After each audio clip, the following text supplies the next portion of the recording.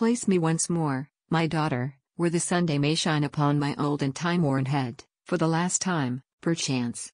My race is run, and soon amidst the ever-silent dead I must repose, it may be, half forgot. Yes.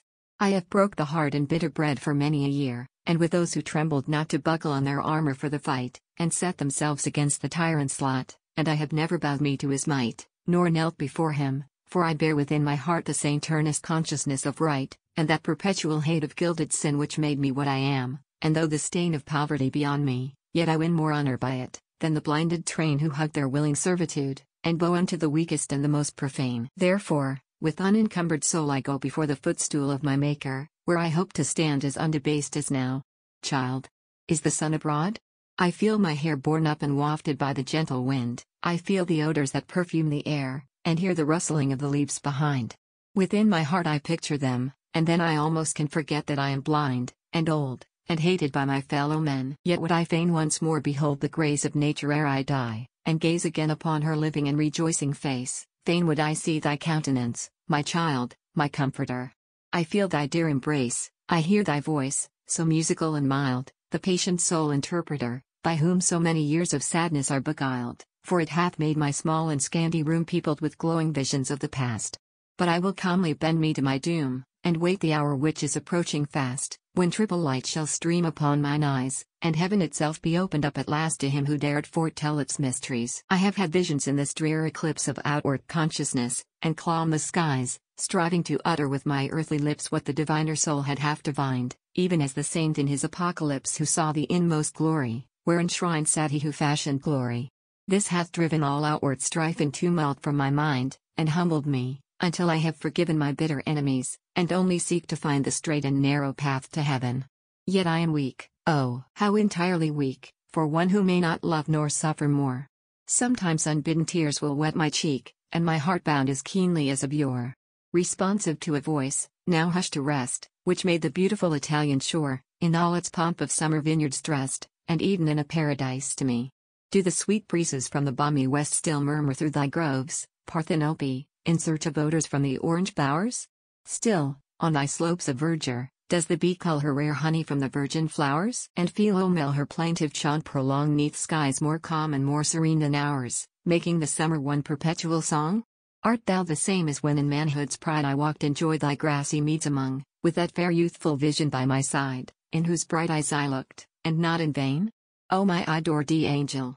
O my bride! Despite of years, and woe, and want, and pain, my soul yearns back towards thee, and I seem to wander with thee, hand in hand, again, by the bright margins of that flowing stream. I hear again thy voice, more silver sweet than fancied music floating in a dream, possess my being. From afar I greet the waving of thy garments in the glade, and the light rustling of thy fairy feet. What time is one half eager, half afraid, love's burning secret faltered on my tongue, and tremulous looks and broken words betrayed the secret of the heart from whence they sprung. Ah me! The earth that rendered thee to heaven gave up an angel beautiful and young, spotless and pure as snow when freshly driven, a bright aurora for the starry sphere where all is love, and even life forgiven. Bride of immortal beauty, ever dear! Dost thou await me in thy blessed abode? While I, Tithonus-like, must linger here, and count each step along the rugged road, a phantom, tottering to a long-made grave, and eager to lay down my weary load. I who was fancy's lord, am fancy's slave. Like the low murmurs of the Indian shell tine from its coral bed beneath the wave, which, unforgetful of the ocean's swell, retains within its mystic urn a hum heard in the sea grots where nereids dwell, old thoughts still haunt me, unawares they come between me and my rest, nor can I make those aged visitors of sorrow dumb. Oh, yet a while, my feeble soul, awake. Nor wander back with sullen steps again, for neither pleasant pastime canst thou take in such a journey, nor endure the pain. The phantoms of the past are dead for thee, so let them ever uninvoked remain, and be thou calm, till death shall set thee free. Thy flowers of hope expanded long ago, long since their blossoms withered on the tree, no second spring can come to make them blow, but in the silent winter of the grave they lie with blighted love and buried woe. I did not waste the gifts which nature gave, nor slothful lay in the Circean bower, nor did I yield myself the willing slave of lust for pride, for riches, or for power. No. In my heart a nobler spirit dwelt, for constant was my faith in manhood's dower, man, made in God's own image, and I felt how of our own accord we courted shame, until to idols like ourselves we knelt, and so renounced the great and glorious claim of freedom, our immortal heritage. I saw how bigotry, with spiteful aim, smote at the searching eyesight of the sage, how error stole behind the steps of truth, and cast illusion on the sacred page. So, as a champion, even in early youth I waged by battle with a purpose keen, nor feared the hand of terror, nor the tooth of serpent jealousy. And I have been with starry Galileo in his cell, that wise magician with the brow serene, who fathomed space, and I have seen him tell the wonders of the planetary sphere, and trace the ramparts of heaven's citadel on the cold flagstones of his dungeon drear. And I have walked with Hampden and with Vane, names once so gracious to an English ear, in days that never may return again.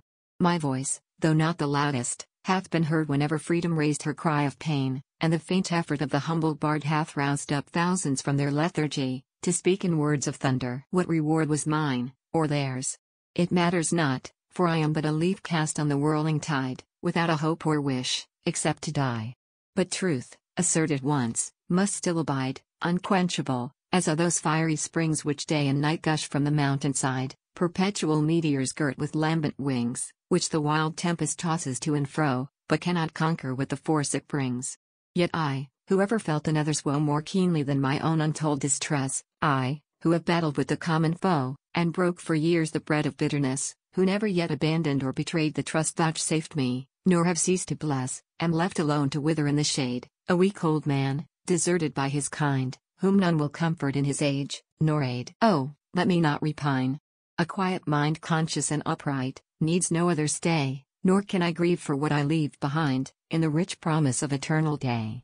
Henceforth to me the world is dead and gone, its thorns unfelt, its roses cast away, and the old pilgrim, weary and alone, bowed down with travel, at his master's gate now sits, his task of lifelong labor done, thankful for rest, although it comes so late, after sore journey through the world of sin, in hope, and prayer, and wistfulness to wait, until the door shall ope, and let him in.